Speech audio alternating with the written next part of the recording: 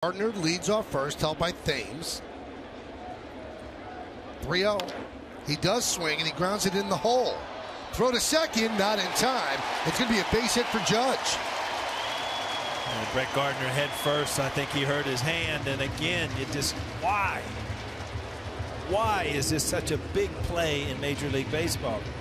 Goes down as a base hit because he gets to second base quick. I'm sure he jammed a finger or a wrist right into second base.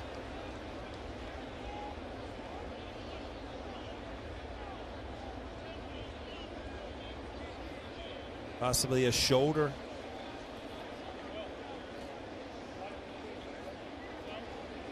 There's so many things that can happen, and I know it's just a habit for most of the players. But in my mind, organizations, I mean, you can break that habit in the minor leagues. You teach guys to get back to the sliding days of